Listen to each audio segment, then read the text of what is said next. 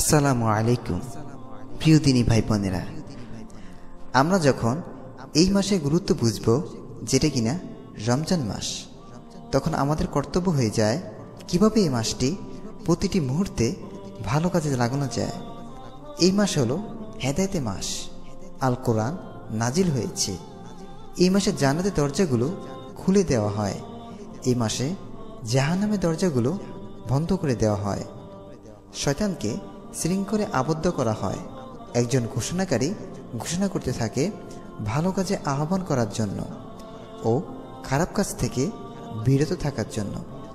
সাথে সাথে এটা হলো মাগফিরাতের মাস, জাহান্নাম থেকে মুক্তির মাস।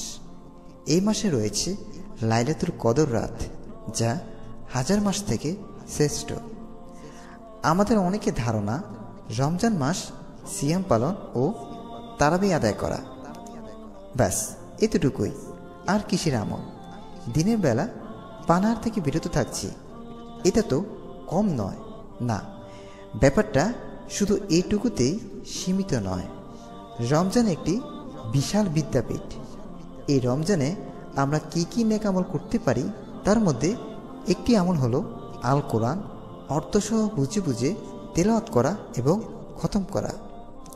নবী করিম সাল্লাল্লাহু আলাইহি ওয়াসাল্লাম বলেছেন, সিয়াম ও কোরআন কিয়ামতের দিন মানুষের জন্য সুপারিশ করবে।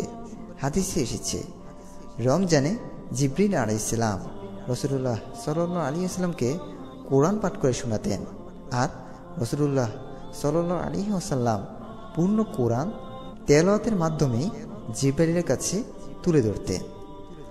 আল কোরআন তেলাওয়াত হলো সর্বশ্রেষ্ঠ জিকির।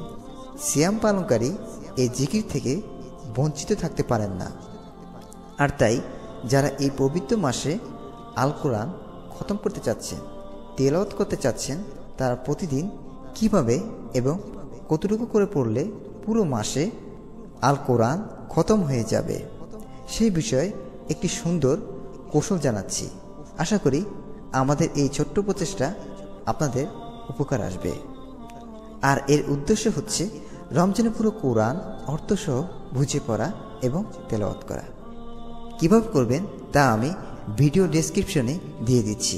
আশা করি আপনারা দেখে নেবেন এবং বুঝে শুনে পড়বেন। আল্লাহ তাআলা আমাদেরকে বুঝে ও মানার তৌফিক দান করুক। আমিন।